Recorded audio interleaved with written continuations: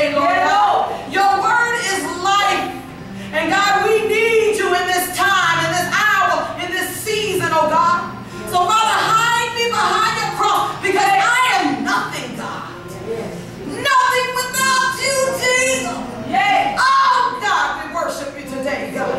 We praise you today, dear Jesus. We lift you up, God. We magnify the sovereign name of the Lord Jesus Christ today, God. Father, I pray for every person in this place right now, God.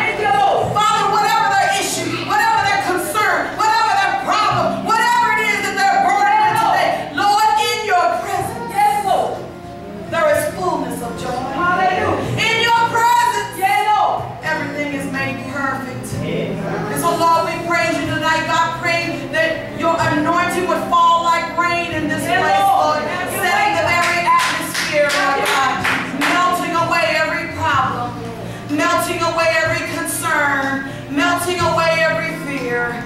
In the mighty, matchless name of Jesus, God, we give you praise, honor, glory, dominion, and power. And we ask for your divine honor, dominion, and power in this place right now in the name of Jesus, Lord. And Father, don't let us leave the way we came, Lord God. Father, we thank you for it in advance for the victory. And it's in the matchless name of Jesus the Christ, the soon coming King, we give you praise. Hallelujah! Hallelujah! Hallelujah! Hallelujah! Hallelujah! Hallelujah! Thank you, God. Thank you, Jesus. Oh, I get excited when you start talking about Jesus, man. You ever want to get me stirred up now? Start talking about the Lord. Now, did anybody bring their Bibles with them? Did you bring your sword with you? Amen. All right. So if you didn't bring your sword, we'll read from the text. You know, I talked with, well, your pastor let me know about the this conference, the sisterhood meeting today, Blossom. And on the advertisement for it, she said, today is the first day of fall, and that it is also a time where the spirit of depression raises its ugly head. And I said, okay, God, well, you say, she said, a spirit of depression. So then my mind immediately went to, well, who in the Word of God can the people relate to that has experienced some depression? I know you may look and you may say, wait a minute.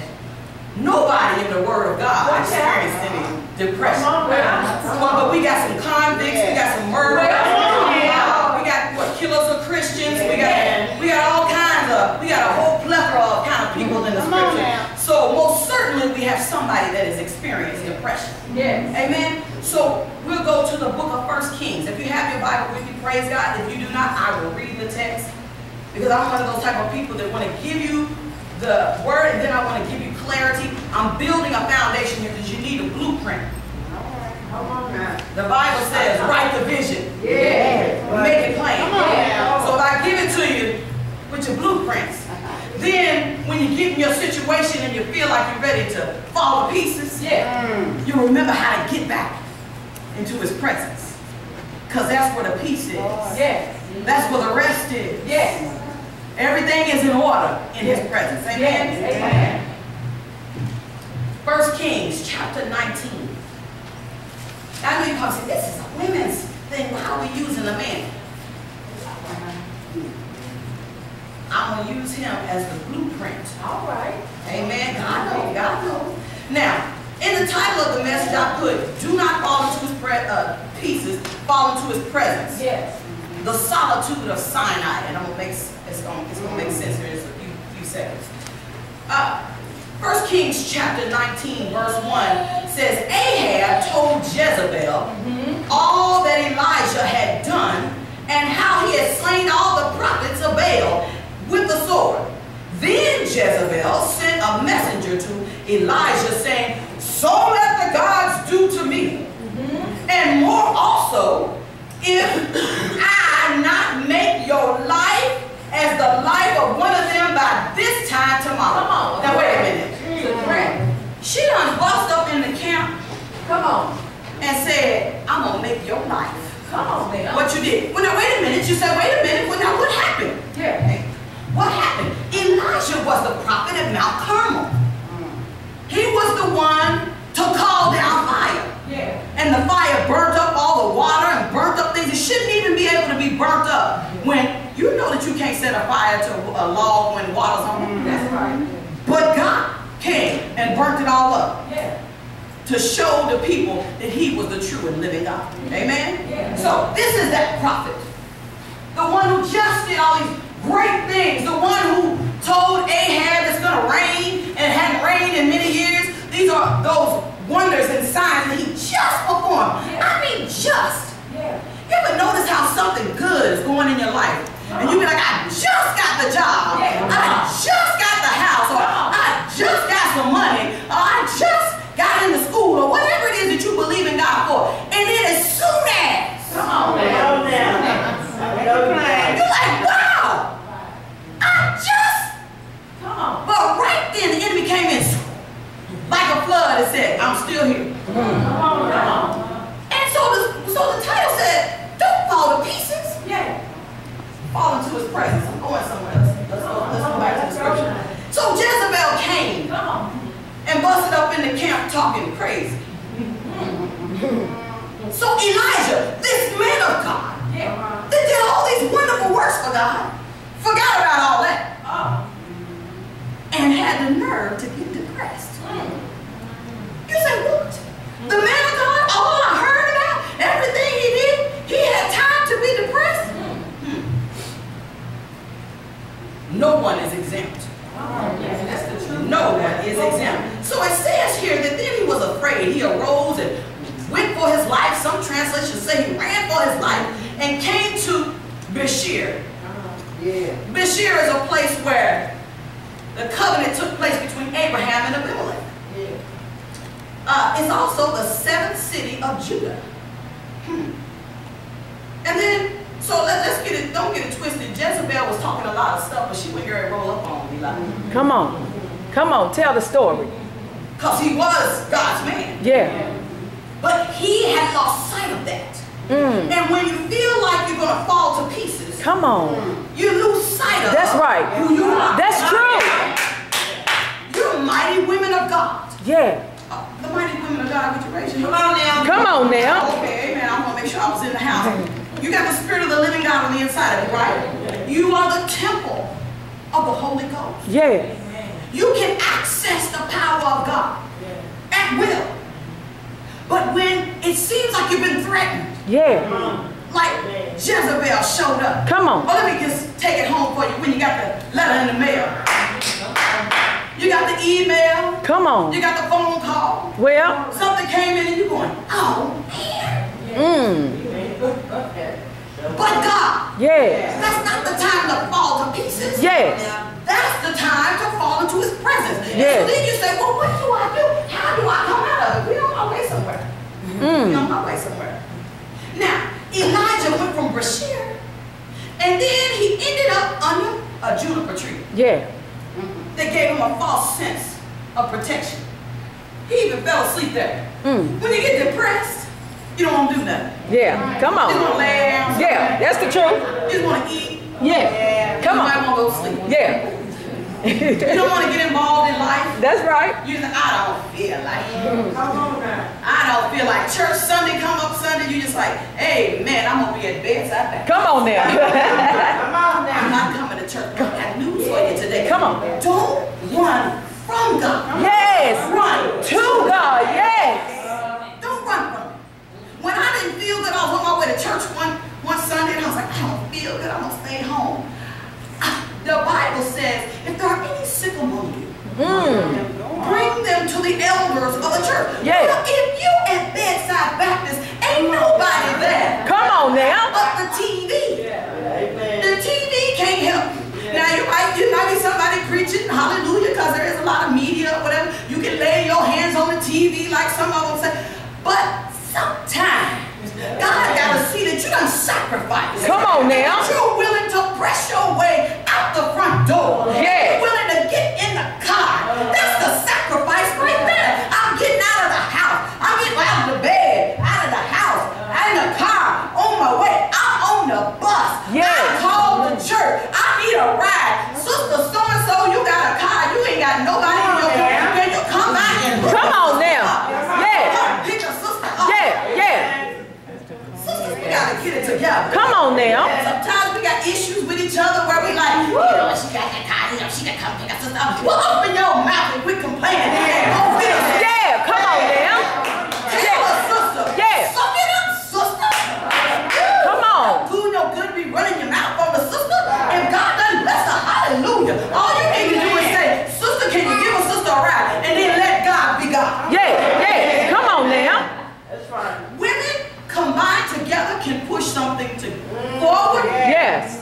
What they say, loose lips sink ships. Yeah. So either we can build it up, Yeah. we can tear it down. That's right. But combined, nothing is impossible to those that believe. Yeah. Amen. All right, hallelujah. We going somewhere. He's under the juniper tree. Yes. Feeling all sad, sacky. Come on. Sorry for himself. Feeling depression. Now I went and researched the word. What does depression mean? The definition of depression, it says severe despondency. Dejection accompanied by feelings of hopelessness. Come on. And inadequacy. Sometimes when you feel depression, you say, I just want to stay home. I don't want to go around nobody. I just want to keep on. I want you to know the enemy wants you to stay isolated. Come on. Come on. Say that. You can park right there. Tormenting spirits will whoop up on you when you're by yourself. That's right. Sometimes you might have to call for reinforcements. My mother in the Lord, one day I called, I'm like, Mama, you know. She said, baby, sometimes we got to pull one another out. Yeah. And I said, I don't know what you mean. I just feel so down. She said, you just hold the line. Hold the line. I held the phone. Sometimes you ain't got to go into your business. Yeah, come on. Come on now. God knows, and if you really just listen, the Spirit of the living God will use the person you call to tell you exactly what God would have you to do. Yeah. But you got to take the effort. I called and I held the line, and she labored and travailed for me, and she fought for me, and I felt my help come. Come on now. Yeah. And that pulled me out. But if we going around like, you know, that's your problem, sister. Come on. She got a little problem. Oh, they got issues. Yeah, come on. You know how we do. Trust. Yeah. Our responsibility to one another as believers. Help a sister out. My first lady in our church said, help a sister out. Yeah. Don't get it all to you. If you got it together and you got a way to help somebody, bless somebody. Yeah. Guess what? You're the first one saying, Lord, bless me indeed. Yeah. And enlarge my territory. The Lord said, amen. You ain't share the blessings you got. Say it. Say it. Share what you got. Yeah. And I'll make room for more. Yeah. Some of us done got fat on the blessings. Come on now. We don't know how to share the blessing. Back in the day, they used to have the holy handshake. Yes. Now folks are saying, well, Lord, I still do it. It's a recession, Jesus. Yeah, come on. Yeah. I can't be blessed because it's a recession. Yeah. The Lord said, amen. You want me to act like it's a recession? Ooh, come on. Because God ain't low on the blessing. Come on now. Come You on. got plenty of blessings to go around. But when you want a blessing, be a blessing. Yes. Yes, that's a good word. Be a blessing. Amen? Yes. Okay, so he gets up, even in his depressed state, God was taking care of him. Yeah. He even had an angel show up and beg him a cake Come on. to bless him. You know, the scripture says God will give us good things. Yes, it will. Yeah. Hallelujah, because I like some good things for my candy. I think Pastor Griffin, did you say something about some candy one time? What's your favorite candy? I said, amen, almond joke. Yes. Hallelujah. That's a good thing for my mouth. God will come and do it. So he's getting all this false sense of security, and then he's on his way somewhere. He's on his way to the rock. Mount Sinai. All right. So I'm saying, God, why is he on his way to Mount Sinai? He said, that's where Moses received the word. The Ten Commandments. So he's on his way to me. Let your pieces run you in to the presence of God. Let them run you from God. Yeah. We decreed that earlier, right? Amen. Because let me tell you something. The Lord said, what is the pieces that you talk about? What are the pieces? Come on. And so I defined the word pieces. It said a portion, an object of material, cutting and tearing and breaking the whole. You know, when all is going well, you whole. You're a whole. Yeah, yeah, You know, yeah. I heard this sister say, I'm a kept woman. Come on. Yeah. But when you fall to pieces, Come on. now you've allowed the enemy to break you down. I said, okay, God, so.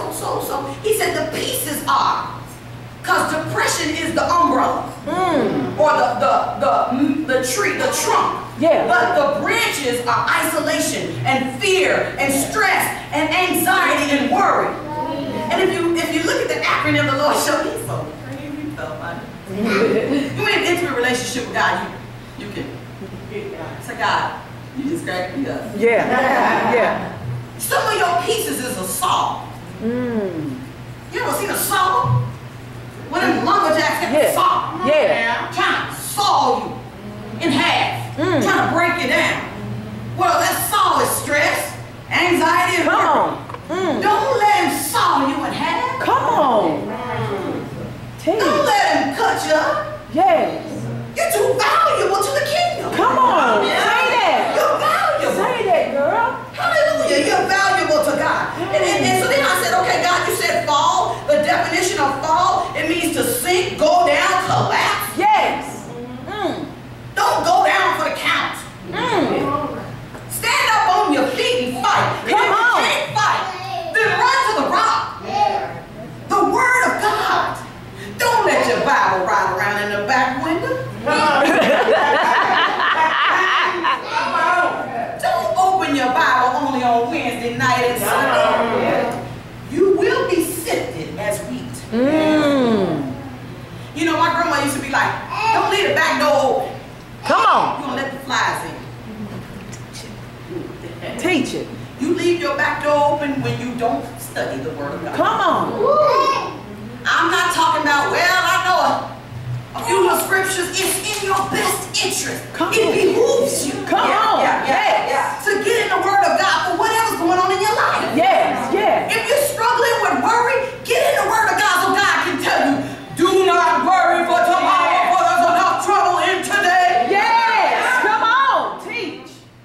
So you get in the Word. You struggle with worry. God said, worrying will not change one cubit of your situation. Yes. So, is it in your best interest to worry? No. So then you done sat around all day being all sad, sacky, because that's what Elijah did. Yeah. That's what he did. But Elijah had enough sense. Well, what he didn't know, I don't think he knew, is that God was saying, come to me. Yeah. Come to me. I'm leading you to me.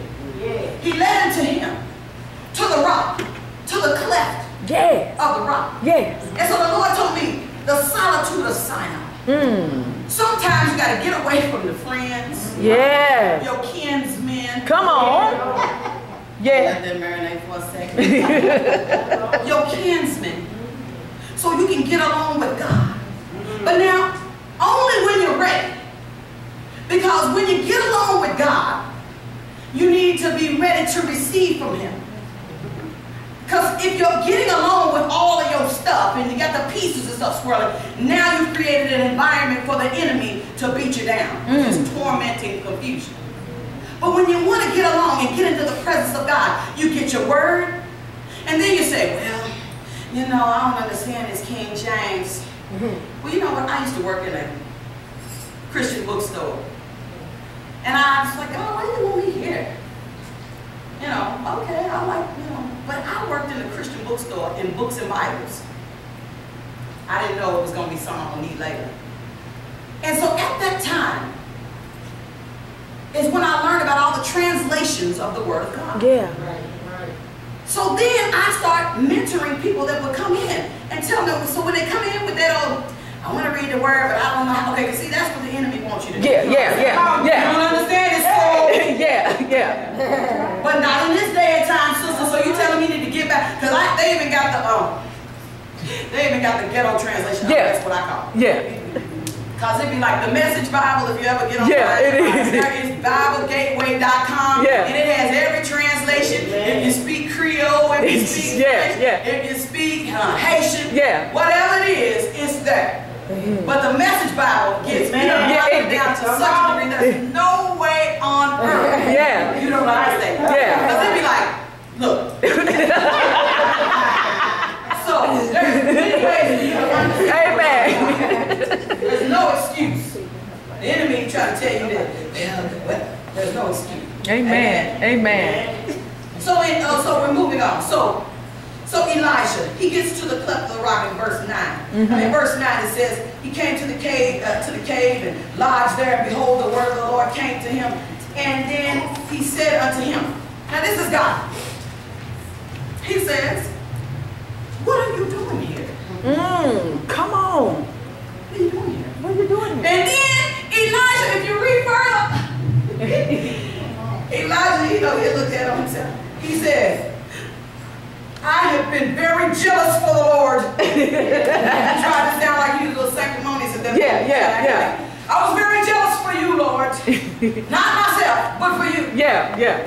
And he said, the children of Israel have forsaken thy covenant, thrown down my altars, and slain thy prophets with the sword, and I only am left. Only me. And they seek my life only to take it away. That's what he said. That's him feeling sorry for himself. He want to justify his case to the Lord. I got news for you. Sometimes when you come to God, you don't need to tell him all what's wrong, because he already knows. The Bible says the Father knows what you have need of before you ask of it. So he already knows. So instead of coming in with the problem, just say, God, I surrender to what your will is for this situation. You already know, God. I'm just going to thank you in advance because you're going to make a way. You're going to open a door. You're going to have your way in the situation. So I come to you, the one who can fix it. I come to you, the one that has the answer. I come to you because you are my source. My job is not my source. My check is not my source. Come on now. Employment is not my source. We had a prayer. I have a prayer line that I have. And the prayer line on last night, they were praying about today. And right now, at this time, they're on the prayer line praying for you. Amen. Right now. Amen. They set aside their time because they wanted to be together and pray for this service on today. And so we had a sister a couple of days ago, a week ago, she got on the line and she said, they're going to cut off the unemployment. That's all I got, that's my income. And if they cut that off, I don't know what I'm going to do. I said, sister, God bless you. Thank you so much for sharing the request. I said, but God. Come on now. I said, God knows. There's even a scripture that says money answereth all things. So he knows. If that were the case in the New Testament, when they had to pay the taxes, render unto Caesar's what Caesar's. He knew that. He could have said, well, that's my son who I am well pleased, and you're not going to charge Jesus. Come on. No, he said render. Come on. Render. Give it to him. So I said, God knows that you ain't got nothing but your Social Security, your unemployment. He knows. I said, so then you just need to say, thank you, God, because if for nobody else, for me, you're going to give an extension. Not because I am, but I am the apple of his eye. I will speak his word back to him. The Bible says he watches over his word to perform his word. That's the word. word. So I will speak it back to him. Lord, you say you will supply all my needs according to your riches and glory. He didn't say nothing about, okay, then they said they're going to cut off your little unemployment. It's a wrap for you, Cookie, because I don't want to. That's not the kind of God that we serve. We serve a God that says, I will supply all of your needs. Amen. And so the testimony was, we was about to hang up the prayer line. So we was about to hang up. She said, hold it. I have a testimony. I said, well, hallelujah now. We gon' I got to pray in the morning. We got to be at the service of the Lord, so I might have to leave y'all. Continue. They said, oh, we got to tell you, Pastor. Yeah, you got to tell you the praise report. I said, okay. She said, I wanted to tell you that they gave me an extension. Yes! Hallelujah. I said, hold it. I was getting ready to go to bed, but now I got a jolt now. I said, what? And she said, they sent the letter, and one of them was like, you know, it said you got to reply in 7 days, and I got it on the 7th day. Come on. I missed it. Yes. I said, well, look, I said, sister, let me tell you something. I said, everybody just chill out and don't get personal, you know, say, what about me? I said, this is her moment. That's right. Let her have her moment. God did that just For you. Yes. She like, well, I said, just for you. Come on now. I received that. That's for me. That's do something for me. Receive what God said. Yes. I received that for me. Because you said you searched, you sent him. Come on. You this, you that. He's looking at my this, and maybe they saw something. Come on, teach. I said, but God, teach. Knows all things. Yes. That's what my sister said earlier. He's omnipotent, omnipresent, omniscient God. Yes. He sees all. He knows all. Yes. He's everywhere at the same time. Yes. And Yes. my spiritual mother told me, she said, God hears. He hears. Yes. So he heard what they said when they called. Yes. And said, ma'am, you missed the deadline. Or you didn't pass the test. One of the sisters called me. She was in a panic. Oh, Pastor Kenyetta! I said, you know, I answered the phone. I said, hello, and there was no greeting, and then there was just, I was like, now I know why my mother's been. I can't understand how you're crying. I can't understand you crying. Yeah. What happened? Yeah. And she said, stop crying and tell me what happened. Yeah. And I said, okay. I said, okay. She said, I didn't make the deadline. I didn't make the deadline. I said, hold it. Don't fall to pieces. God will intervene. Teach. The Bible. Come on. Okay. The Bible says God did not give me a spirit of fear. Yes. He said, I didn't give it to you. Yeah. So who gave it to you? Who gave it? He said, I didn't give you a spirit of fear. I guess evidence Appearing real. It looked like everything had fell apart.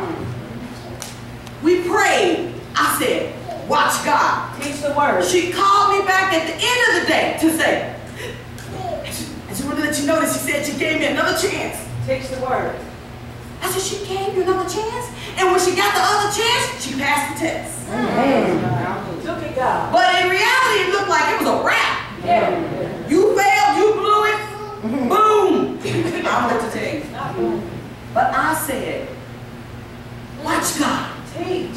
Somebody that's not in your corner, that's not pointing you back to Jesus, you need to stop listening to them. That's right. Come on. Anybody that's not giving you a word of encouragement, stop listening to them. So I wanted to tell you today, to sum up the purpose of why I believe God used Elijah. Elijah kept telling God the problem. If you read that text, I want you to study that text of 1 Kings chapter 19. God never acknowledges Elijah's problem. He don't even respond. Elijah told him twice. Come on, that's a word. God, did you?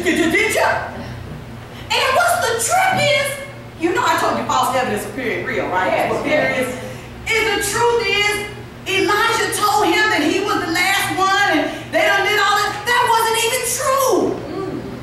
That was a false evidence appearing real. Yes. And sometimes when you're ready to fall to pieces, it looks like there's no help in sight. It looks like everything is falling apart. It looks like, where is God in this situation? And God said, trust and know. Yes. I see all. I know all. I'm everywhere. And I even heard of what went down. Yes.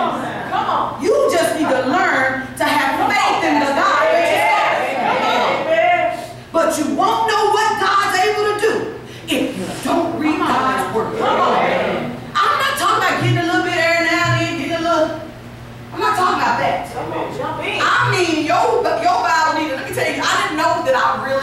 student of the word until one day I went to church and the book of Acts was gone. The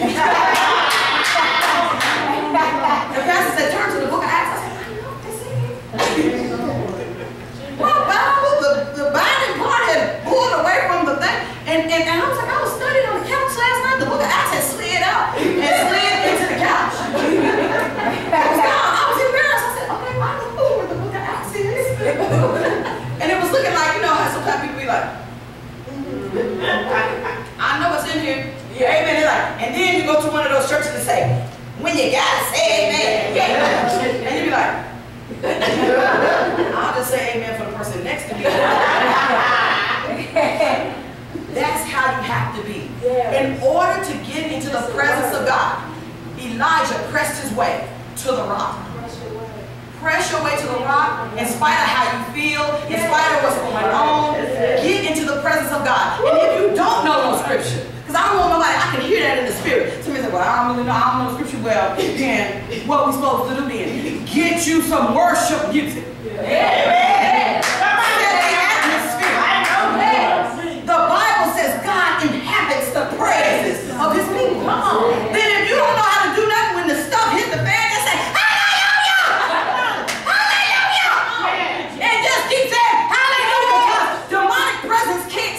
the presence. And they don't want to hear you praising God. They want to hear you talk about, what we gonna do? Lord, I've done the best I can.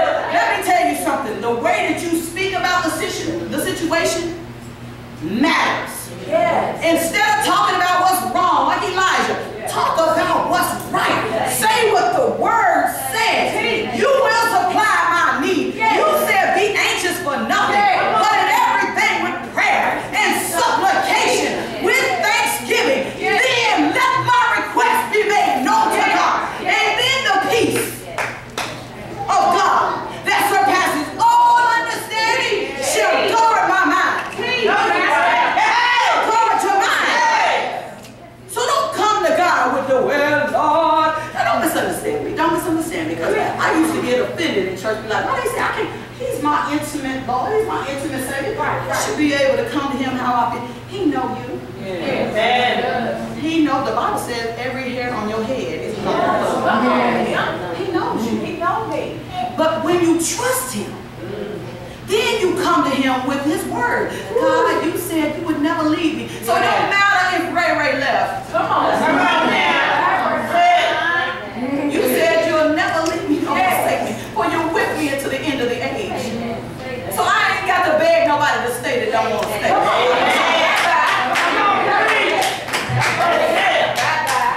So,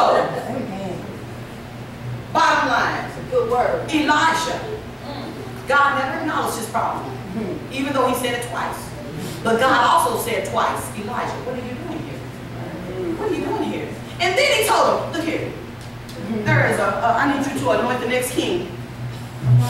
He never said, well, they said they killing prophets. Yeah. They killing folk. You the last one? Well, then I need to go over there and do a great. He said, son, I'm not even great knowledge. I was I love you. God bless you. He needed to run to the rock to get refilled. You may need to get refilled. Yes. When you do great things for God, sometimes you get drained and depleted. But when you get drained, you're funny. Feel me, Lord. When you get drained, the secular world say, can I get a refill? Can I get a refill? The Spirit of the living God said a refill is in me. That's right. Man can never refill. Yes. What God. So then your cup will runneth over and be filled. That's what the sister said earlier when she prayed. She said, so that your cup will run over and be filled. Run to the rock. Yes. Get filled. Get free from isolation, fear, stress, anxiety, and worry, the tree trunk of depression. Get free from it. The way you do it is you study the word, submerge yourself in worship when you can't pray for yourself, to break the very presence of demonic spirits that try to influence your thoughts. Get in the word so you know how to speak back to it, because it's shown how it speaks to you. And And then praise God. Thank him for what he is about to do. Worship him for who he is. And then whenever you feel overwhelmed and you say, well, God ain't moved in my life in a while, you might need to take a flashback. Yes. You shouldn't even be here. Come on. Come on now. Were it not for the grace of God. Were it not for God intervening. The Lord reminded me not too long ago, or should I say just now, I shouldn't even be here. Come on. Some of us date these men out here that you already know. I don't have to tell on nobody. The Holy Spirit knows. You say, Lord, he's a good man. He just needs to. But you need a man that's going to lead you. Amen. Not nobody. You got to change first. You shouldn't have to change the man first. You would want him to be what God wants him to be first. Then your needs. I know this girl said, well, if I can just get him in the church. I said, God bless you, sister. Let that brother go. Let God deal with him. Amen. You're not supposed to be his God. You're supposed to be the help me. All right, that's for somebody. Hallelujah. But stay in persistent prayer. My motto is it's never too late to pray and expect an answer. Amen. God is always listening. The Bible says he inclines his ear to hear our voice and our supplication. There's too much work to be done in the kingdom. You don't have time to fall to pieces. That's right. Come on. The Lord told me this morning, he said fall is a time of preparation. Come on. That's when you need to get ready for battle. Come on. That's not the time you need to back door open. When them flies come in, they'll start swarming around you.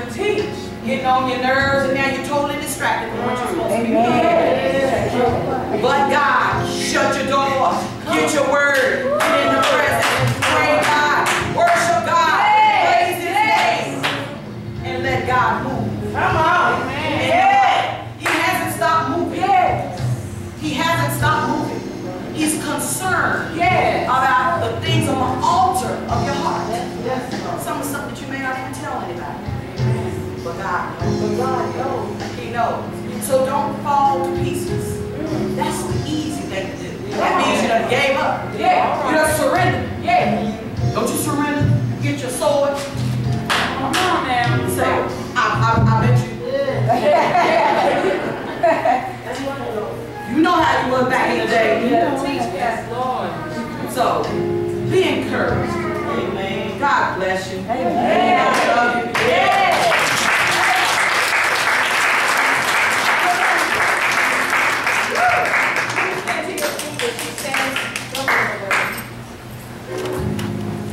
How many of y'all say not this year? Not this year.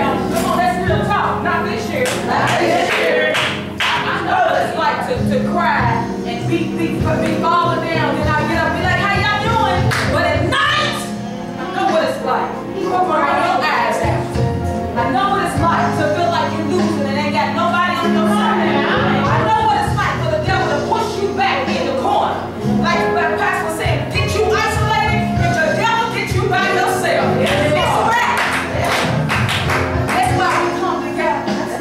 So what we coming to do? Yes. Say something. Come here, everybody. Come here. Come here. I just had to speak today because I didn't know I was going to be here. And it's kind of hard for me to speak in front of a whole group of people because I get real nervous. So I just wanted to share this information with everybody. Still feeling kind of nervous. It's all right. I was on Facebook about 3-4 days ago, and I was feeling depressed and sad and just bitter and crying. And then I see Pastor Nicole and her husband's picture on her. And I said, oh, look at that picture. I like it. Come on now. Next thing I know, I see a message come up in the corner. I said, who's sending me a message? Not thinking it's her, because we never share messages like back and forth. So I clicked on it, and it says, Gina, I want you to come to worship with me at the church, the Way Ministry, for Blossom Sisterhood. And I was like, oh man, I ain't going. I sent her a text message back, and I said, because I don't know if I'm going to make it because I've been battling depression. And I said, only person I told God this is the Lord and my best friend, which is Dana. I said, I never really spoke about depression. But that day I was crying and I was texting. And then when she brought me back, I said, this must be a message from God. Because I'm shocked Kobe brought me back. As soon as I turned the computer on, there was a picture. And then this message come up and I'm crying, talking about, I take a Select, a half a pill, like a half a milligram. I said, I need to go over and take a whole one. Because for some reason I'm feeling real depressed, real sad, real bitter. How many y'all can relate to her? Hallelujah! Nicole said, I can help you.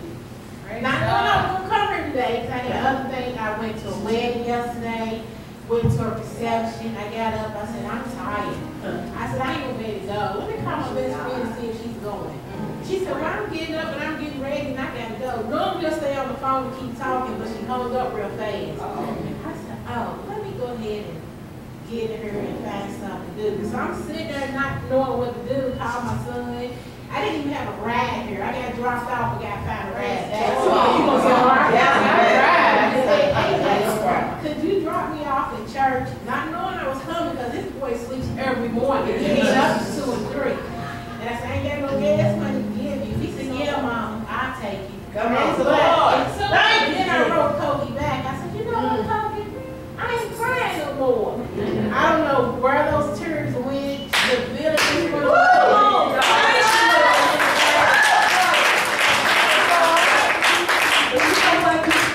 Don't talk all loud. She don't do all that. But how many you know sometimes you gotta fight? Yes, Lord.